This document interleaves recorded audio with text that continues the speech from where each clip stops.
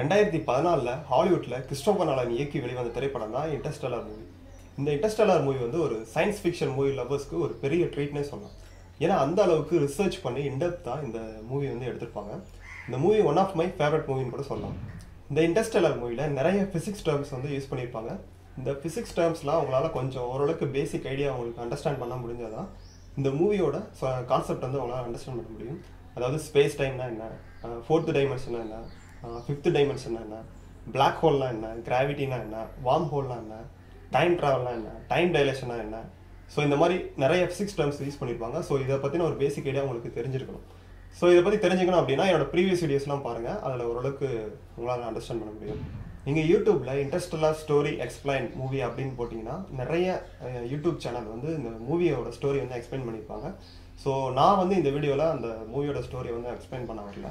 இந்த மூவியில் அவங்க ஒரு சின்ன மிஸ்டேக் பண்ணியிருக்காங்க. அதாவது டைம் ட்ராவலில் அவங்க ஒரு மிஸ்டேக் பண்ணியிருக்காங்க. அது என்ன மிஸ்டேக் அப்படிங்கிறத தான் இந்த வீடியோ டிஸ்கஸ் பண்ண போகிறோம்.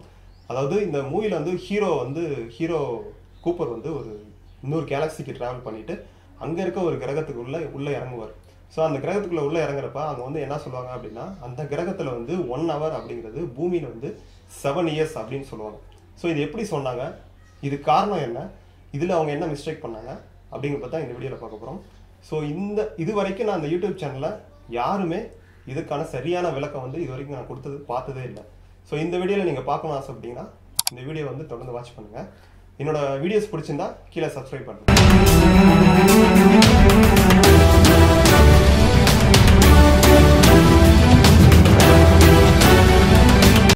இன்டர்ஸ்டெல்லார். இப்போ நான் இந்த மூவியோட ஸ்டோரியை வந்து சொல்ல மாட்டேன். நீங்கள் ஃபஸ்ட்டு இந்த மூவியை பார்த்துட்டு வாங்க. இந்த மூவியை பார்த்துட்டு வந்ததுக்கப்புறம் ஸ்டோரி புரியலைன்னா அதுக்கப்புறம் யூடியூப்பில் ஸ்டோரி எக்ஸ்ப்ளனேஷன் தமிழ் அப்படின்னு கொடுத்தீங்கன்னா நிறைய வீடியோஸ் வரும். அந்த மூவியில் வந்து ஸ்டோரி எக்ஸ்ப்ளனேஷன் எல்லாத்தையும் பார்த்துட்டு அதுக்கப்புறம் ஓரளவுக்கு அந்த கான்செப்ட்லாம் புரிஞ்சுட்டு அதுக்கப்புறம் கடைசியாக அந்த வீடியோ பாருங்கள். அப்போ தான் உங்களுக்கு அதில் என்ன மிஸ்டேக் அப்படின்னு சொல்கிறது வந்து உங்களுக்கு புரியும். இந்த மூவியில் அந்த இடையில என்ன நடந்துச்சு அப்படிங்கிறத மட்டும் சொல்கிறேன். அதாவது ஹீரோவும் அவங்க கூட சேர்ந்த ஒரு டீமும் வந்து வார்ம் ஹோல் வழியாக ட்ராவல் பண்ணி அடுத்த கேலக்சிக்கு போயிட்டு அங்கே இருக்க ஒரு பிளானெட்டில் மனுஷங்க வாழ முடியுமா அப்படிங்கிறதுக்காக அங்கேருந்து ஒரு சிக்னல் கிடைக்கும். அங்கேருந்து ஒருத்தர் வந்து சிக்னல் கொடுத்துருப்பாரு. ஸோ அதை பார்க்குறதுக்காக அந்த பிளானட்டுக்குள்ளே உள்ளே இறங்குவாங்க. ஒரு 3 பேர்த்தோடு சேர்த்து ஹீரோவும் சேர்த்து உள்ளே இறங்குவார்.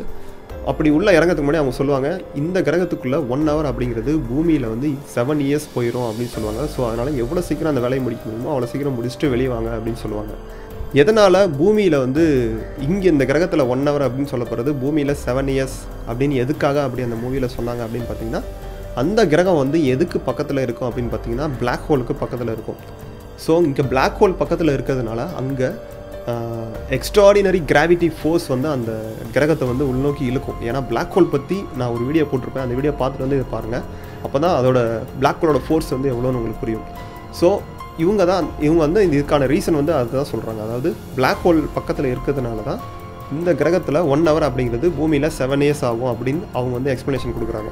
அந்த ஹீரோ கூப்பர் வந்து அந்த மில்லர் பிளானட்டை விட்டு வெளியே வரப்போ, அவங்க ஸ்பேஸ் ஸ்டேஷனுக்கு வெளியே வரப்போ பூமியில் வந்து 23 years வந்து போயிருக்கும்.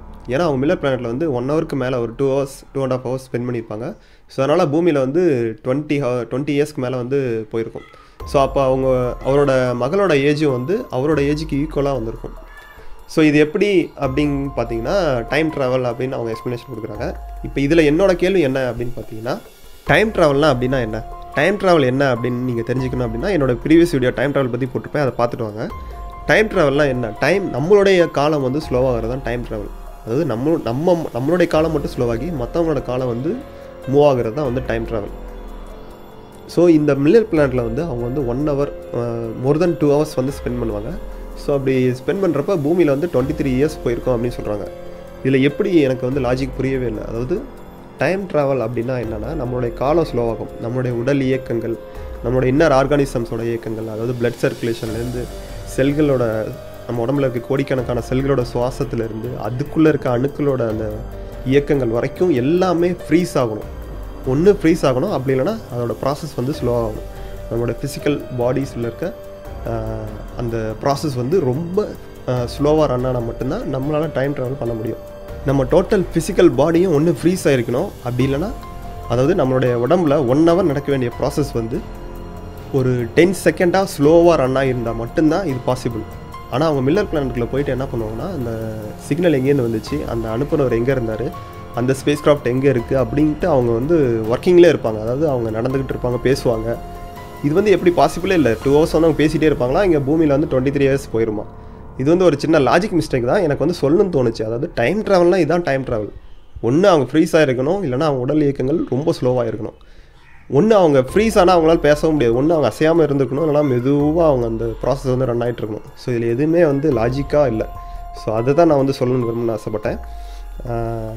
நீங்கள் ஆல்ரெடி டிஸ்கவரி சேனலில் கூட பார்த்துருப்பீங்க. டைம் ட்ராவல்லாம் என்ன, அதாவது ஒரு ஸ்பேஸ் கிராஃப்ட் எடுத்து ஒருத்தர் வந்து அவரோட பிரதரு ஒருத்தரும் அவரோட பிரதரும் இருக்கார். அவர் பிரதர் வந்து ஸ்பேஸ் கிராஃப்ட் எடுத்துகிட்டு ஒரு 10 years வந்து ஸ்பேஸில் வந்து லைட்டோட ஸ்பீடில் ட்ராவல் பண்ணிட்டு வந்துட்டு திருப்பி இங்கே எடுத்துக்கு வரப்போ அவரோட வயசு வந்து 5 வருஷம் தான் இருக்கும். ஆனால் அவரோட பிரதருக்கு வந்து 10 வருஷம் இருக்கும் அப்படின்னு சொல்லியிருப்பாங்க. ஸோ இதுலேருந்து என்ன தெரியுது, கண்டிப்பாக அவனுக்கு 10 வருஷம் ட்ராவலில் இருந்திருக்கணும். இவங்க வந்து 2 hours வந்து உள்ள மில்லர் பிளானெட்டில் ஸ்பெண்ட் பண்ணிவிட்டு அவங்க பாடிலாம் வந்து ஆக்டிவ்லேயே இருந்துக்கிட்டு இங்கே வந்து எர்த்தில் வந்து 23 years போயிடுச்சு அப்படின்னு சொல்கிறது பெரிய லாஜிக் மிஸ்டேக். இது ஒரு சின்ன லாஜிக் மிஸ்டேக் தான். இதை நான் சொல்லணும்னு ஆசைப்பட்டேன், அவ்வளோதான். ஏன்னா நிறைய பேர் இந்த கொஸ்டின் கேட்டாங்க, எப்படி அந்த கிரகத்தில் 1 hour அப்படிங்கிறது பூமியில் 23 years ஆகும் அப்படின்ட்டு நிறைய பேர் இந்த கொஸ்டின் கேட்டாங்க. அதுக்கு விளக்கம் வந்து சிம்பிளாக பிளாக் ஹோல் இருக்கிறனால தான் அப்படி டைம் ட்ராவல் ஆகுது, டைம் வேரியேஷன் ஆகுது அப்படின்னு சிம்பிளாக சொல்லிட்டாங்க. ஸோ இந்த வீடியோ நீங்கள் பார்த்தீங்கன்னா உங்களுக்கு கண்டிப்பாக அந்த தெளிவு கிடச்சிருக்கும். இருந்தாலும் எனக்கு பர்சனலாக இந்த மூவி ரொம்ப ரொம்ப பிடிக்கும். என்னோடய ஃபேவரட் மூவி. ஒவ்வொரு சீனையும் அவ்வளோ ரசித்து பார்ப்பேன். இதே மாதிரி ஒரு மூவி வந்து தமிழில் ரொம்ப இன்டெப்த்தாக ரிசர்ச் பண்ணி ஒரு ஹிஸ்ட்ரி மூவி எடுத்திருக்காங்க. செல்வராகவன் இயக்கி 2010 வெளிவந்த படம் தான் 1100. இது வந்து எனக்கு ரொம்ப ரொம்ப இதுவும் அதே மாதிரி என்னோடய ஃபேவரட் மூவின்னு கூட சொல்லலாம். ஃப்யூச்சரில் இதை பற்றி இன்னும் நிறைய மூவிஸ் பற்றி டிஸ்கஸ் பண்ணுவோம். என்னோட வீடியோஸ் பிடிச்சிருந்தா லைக் பண்ணுங்கள். சேனல் பிடிச்சிருந்தா மட்டும் சப்ஸ்கிரைப் பண்ணுங்கள்.